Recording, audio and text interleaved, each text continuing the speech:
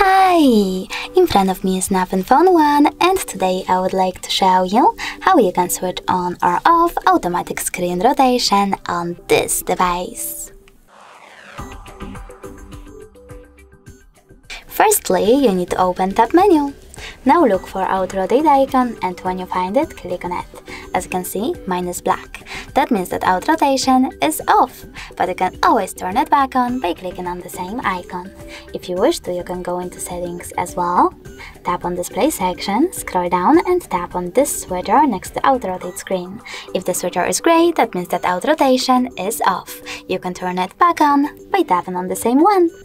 Thanks so much for watching. If you enjoyed this video, don't forget to leave a like, comment and definitely subscribe. Bye!